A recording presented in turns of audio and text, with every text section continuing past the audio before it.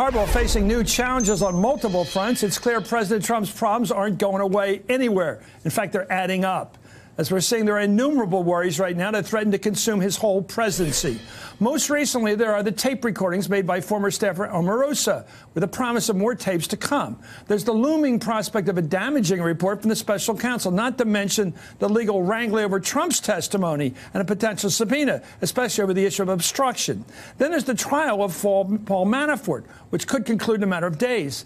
Then there's the unpredictability surrounding Michael Cohen. What's he got to say?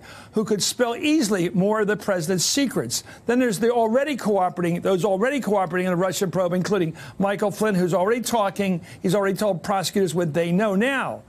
Last but not least, there's the growing possibility that the president's own son, Donald Trump Jr., could be in serious criminal jeopardy in connection with the Trump Tower meeting. All these concerns, in addition to actually catch this, being president of the United States on the side of all this stuff. It could explain why we so often see the president lashing out on Twitter like we did today. Among his many tweets, he again called for an end to the Russian probe, of course, referring to fired FBI agent Peter Strzok. He said, Strzok started the illegal rigged witch hunt. Why is this so-called probe ended immediately? But given all that's transpired, who's left to believe him? Trump, that is. A new CNN poll released today shows a majority of Americans, 56%, say the president's public statements about the Russian probe are mostly or completely false. 56%. Joining me now is Jill Wine-Banks, former assistant special prosecutor during Watergate, and Ken Vogel, political reporter with the New York Times. Jill, I don't know if you're as old as I am, but I will ask you, do you remember that song Jackson Browne wrote the lyrics, Seven women on my mind? It's like if I'm Trump, I'm worried about all these possible witnesses, including his own words that will be used against him. His son could go to the calaboose. He's got Flynn out there talking. He's got Manafort maybe going to talk. He's got certainly Michael Cohen talking already. It just seemed like there's so many people. And, of course, Omarosa with tapes. She's got piles of tapes, she says, now in her closet somewhere, ready to play for us the next couple of weeks. How does a guy like that, a defendant basically, keep his mind if he has one? Well, I think the answer is he doesn't have one and that he's delusional. I think he really does almost believe what he says because his lies... He's completely innocent. He has nothing to fear from any of these people. It's the only explanation because the things that he says are so easily disproved that if you weren't delusional, you wouldn't say them. A liar always says something that there's some way of proving is true or some way you could make people believe it. And now when 56% do not believe him, I'm shocked that it's even 40-some% that do. No one should believe him because it's right in front of us. The obstruction is in front of us. It's in plain sight. The collusion, which is not collusion, it is conspiracy to defraud the United States, conspiracy to violate our election laws. Those are things that are crimes being committed in our face. And when he says stop the investigation in a tweet, and by the way, speaking of tweets, I consider it an insult to dogs to have used that reference because I'm a big dog lover. Okay.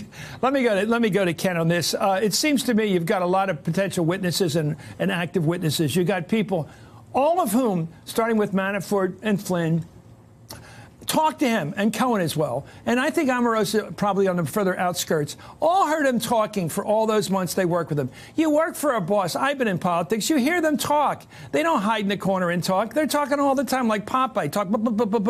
They're talking, what are we going to do with the Russians? What can we do with the Russians? What are we going to do with the Russians? And all this conversation, he must be afraid that he said something that all of them at each individual put a pile of together, have a hell of a pile of witnessing to do against him. Your thoughts, starting with Omarosa, his inbox right now. Yeah.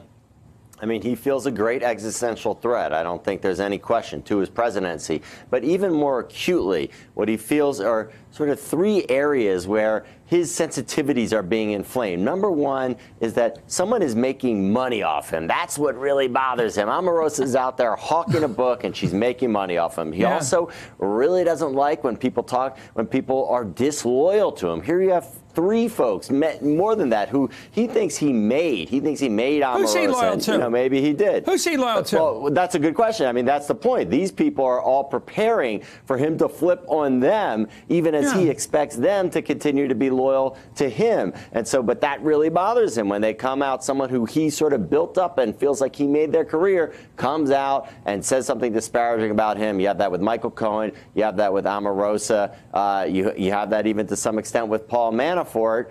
And then additionally, he also feels like these people are giving Mueller something that would allow him to sort of better make this case. And this case being, in his mind, that he somehow doesn't deserve credit for the presidency, for winning the presidency. That's really the underlying thing here that bothers him, that somehow the Russians were involved in tipping the election to him, even though there has been no allegation in Mueller's investigation. That's what bothers him about the whole specter of Russia hanging over his presidency. Here we are wearing the same tie. Anyway, as Omarosa has confirmed that she has spoken to Robert Mueller's prosecutors, and she alleged that during the campaign, Trump had prior knowledge of the hacked emails before they were released to the public. So he's like Roger Stone, who also intimated he knew it was time for Podesta's time in the barrel. Let's watch that again. Did Donald Trump know about those emails before they came out? Absolutely. He knew about them? Yes. He knew what was coming out before WikiLeaks released them? Well, she didn't provide any evidence to back that allegation. NBC News reported in February that Mueller has been intent on finding out whether Trump knew about those hacked emails before they were released. Let me get back to Jill on this. She has been called as a witness. It came out last night in passing at the end of our interview last night. Omarosa pointed out he may ask me, call me again. So we have evidence already that Mueller thinks she's got something worth getting testimony from, and probably go back to her again, right? Absolutely. And there's no question that if he knew what was on those tapes, and if he knew that they were hacked by the Russians, that is the end of the case against him. That is unbelievable evidence. So I hope that she has proof of that, or that Mueller has gotten the proof of it. He is getting desperate. That is Trump.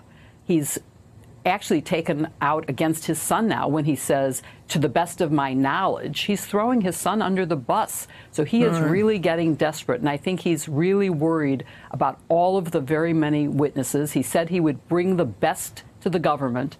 And he has brought people who reflect his own values, which are none. And they're all birds of a feather flocking together. And we need to really take a hard look at what we're going to find out.